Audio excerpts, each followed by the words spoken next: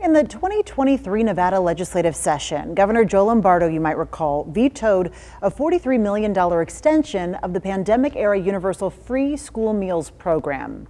Now, the veto of the program, which provided funding from the U.S. Department of Agriculture, has forced the Washoe County School District to dip into its general budget to backfill it.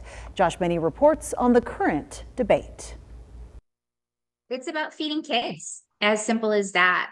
Our kids need to be fed in order to do their best, in order to succeed in school. Delivered from the Nevada Democrats. Nevada Democrats delivered Beth Smith's op-ed in a lunchbox to the Washoe Republican Party office as a symbolic gesture. It doesn't mean all Washoe County Republicans stand for or against the issue. The argument about it's available if you need it, that threshold is so low. Making just over $40,000 as a family of four is not very much money. And if you make a couple dollars over that, then you don't qualify. In the letter, Governor Joe Lombardo emphasized more than 4/5 of K-12 students are automatically eligible to receive free school meals because of their school's Community Eligibility Provision, or CEP. Currently, 87% of schools offer automatic free school meals for all of their students, regardless of income. That encompasses 80% of students across the state.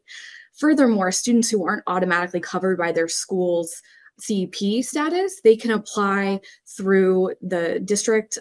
Every district has an application process. In his veto message, Governor Lombardo said the bill would contribute to food waste, claiming that up to 73% of school meals are thrown away. However, that statistic referred to the subcategory of vegetable. The Nevada Independent fact-checked this as false. We know that that was just a political talking point to justify vetoing guaranteed school meals, but it's not the truth.